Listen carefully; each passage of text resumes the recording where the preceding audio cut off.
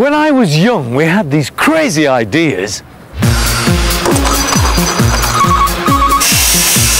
We imagined that one day we'd be able to stop rushing around and let all our work be done for us by robots.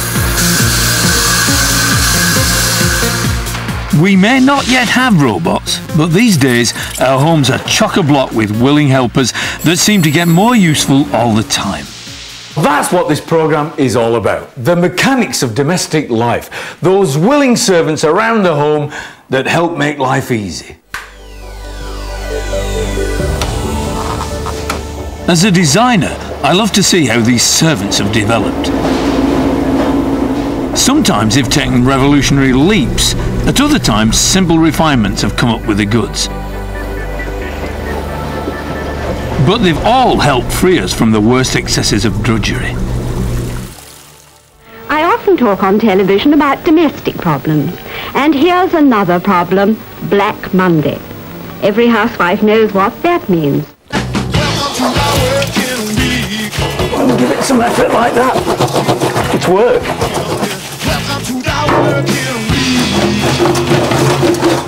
I have a vague recollection of my mother's drudge-ridden working week as just being all graft, really, and it seemed to be full of washing and dampness and lots of tasks.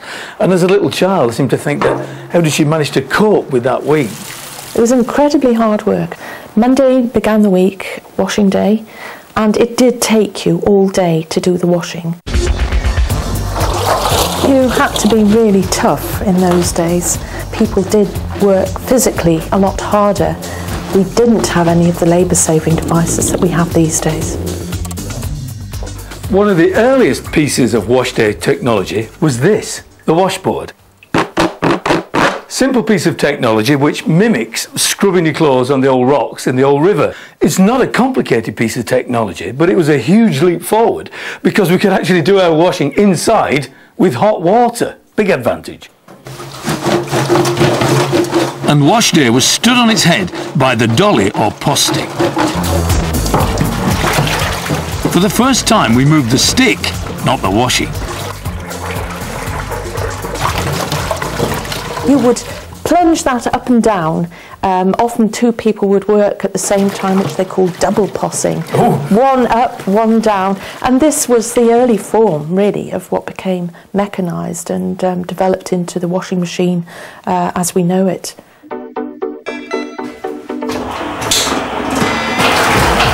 Don't let all the steel and bright colours fool you. Even though it's driven by electricity, this 1930s model is still just a stick twisting in the water. In the affluent 50s, they may have dressed up the machines to give us our first sleek white goods, but the only technical advance was that they heated their own water. The 60s saw the supremacy of the twin tub, but even with an early timer, it still needed watching, tending, and looking after. Still a bit manual, we've still got this manual process, but this was the must-have product of the 60s. Hey, and away we go. Oh, it's evocative, it's all coming flooding back, I can feel it now. But the replacement for the twin tub would wash away all competition, the front-loading automatic. Front loaders were a revolution. Up to the 60s, we did our washing in a bucket really. The washing went round and round and round in a vertical tub. But in the 60s, with our fitted kitchen lifestyles, we turned that bucket sideways so that it would fit into our fitted kitchens. Now, how does that work? How do we keep that water in there?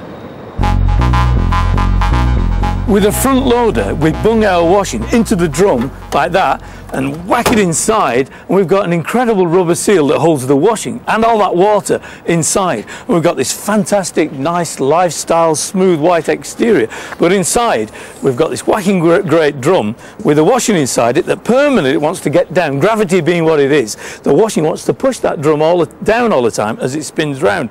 So we've got two whacking great weights, top and bottom, to stabilise the whole thing so the whole thing doesn't go vibrating off. But I can show you in a much better way, really.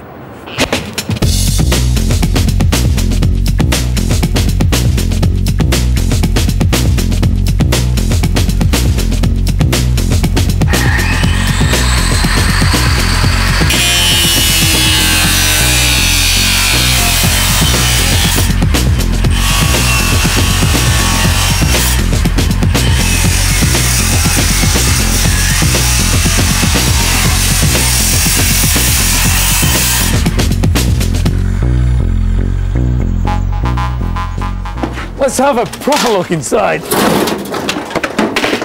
Now here's our drum with all the washing in it, and here's down there is a little motor, and that little motor will get hold of the drum and shake it all about with your washing inside if it wasn't for these big concrete lumps here, which are counterbalances to stop the whole thing vibrating away. Oops, I've almost forgot my washing. Perfect. The greatest advance in washing machines is that they're automatic. We can actually set them to do the job and walk away. And this was originally controlled by a mechanical process, almost like clockwork here. It's a little device that we set it with a real positive motion here, and it sets all these little contacts, and off it goes. Today, this is all done by a series of microchips. It's a microprocessor. And this tickles me as a designer, is that we need a remnant of an old technology to make us feel right. The control operates the timer, but the click itself does nothing. It just makes it feel like we're in control. We know what we're doing. Modern detergents, of course, and efficient washing machines have made washing much easier. But that still leaves us with the problem of how to get the clothes dry for ironing quickly and easily. In the 19th century, the best way to get your clothes dry was the mangle, squeezing the water out. Buttons were always a casualty, but the arrival of electricity made mangles lethal. Trapped fingers became so common that hospitals ran special mangle clinics across the land. People began to experiment with other ways of getting your clothes dry. And as you can see, we've spared no expense on this dramatic reconstruction. Well... What I have here is a working model of one of the very earliest forms of tumble dryer.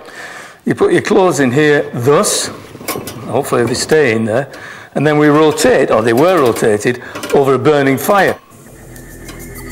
The electric tumble dryer was invented in America in 1938. But like so many things, we got it much later. And it wasn't available in this country till 1958. Rudimentary though this may look, perhaps a little bit too simple, it's exactly the same principle as a tumble dryer. All we really need to do is rotate the clothing so that hot air can get in amongst the fibres and dry it out, and all the hot air and damp air can actually pass through the framework and away. Now if you'd like your clothes singed and smelling of smoke, that was obviously okay. But I think you'll probably agree that the current electric versions are much more efficient and nicer to use. And let's see if that's dry. Marvellous. There we are. I think you'll agree there's just one or two snags to iron out. We've been ironing in this country since the Vikings introduced smoothing stones. Love is a burning thing. But the iron as we know it today arrived in the 16th century, and its shape hasn't changed since. All that has is how it gets hot. You have a whole range of these flat irons on the fire getting warm as this one's cooling down. Judging the heat of irons like this was a skill acquired through painful trial and error. So you have to remember that people were much more used to handling hot things. Coal or wood were the basic forms of heating in the household, and so people were much more skilled and very much more wary of the heat. I fell into a burning ring of fire. A variation was the ingot iron, which took the fire to the iron by inserting a slug of hot metal into the body of the iron itself. The ring of fire. But my favourite of these old designs is this one with burning coals inside, and I'll show you why. Eventually this is going to go cold, so we don't go and get another ingot or some more coals. We actually pop in the bellows. Now this pushes the air through the coals, gets them nice and glowing red hot, and keeps that heat going. In actual fact, there's a little chimney there, so the air would pass right through the iron. It's like carrying your own fireplace around, but the smoke was pretty smelly.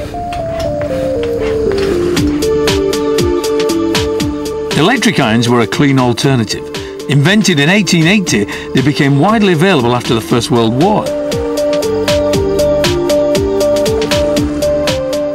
Surprisingly, at first, housewives were wary of electric irons. Think of it, all that power and heat in your hand seemed dangerous. But they were so much cleaner and more convenient than anything that had gone before that they became incredibly popular. So by the start of the Second World War, they reckoned that 4 out of 5 homes with electricity had an electric iron. They were a breakthrough product and hold the title of first popular electric appliance. Housework was getting easier by the decade. People thought electric irons were dangerous, but what about these? I've got electricity and water side by side in one hand. But this was the ultimate design. They got the shape of the iron right from the start. Now with heat and water combined, steam irons became one of those perfect products that it's hard to fault.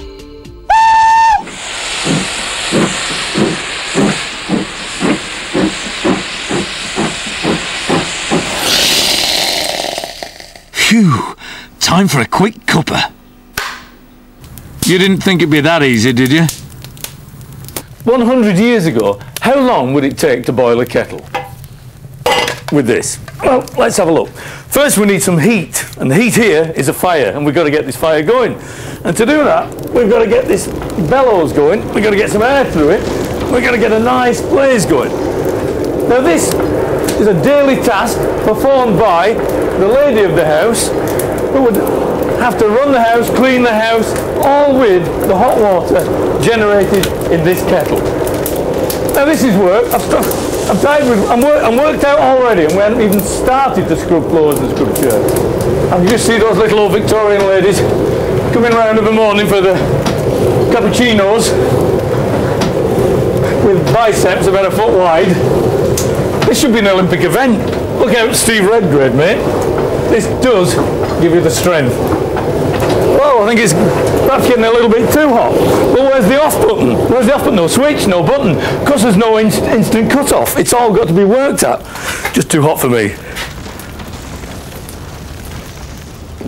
Whoa, this is heavy, and it's heavy because it's cast iron. It's not plastic, it's not aluminium, it's cast iron, and it's heavy before we even get any water in it. So let's get some water in it. Let's get the old pump going. And this is an old tub. It's not a tap, it's not a main, nothing like that. This is a rain tub. Of course, in the old days, this would be from a trough or from a well or something like that. And again, it involves work. Oh, dear me. Just think people are going to bath in this and drink it. Oh, let's get it done. Right there. Now, how long will this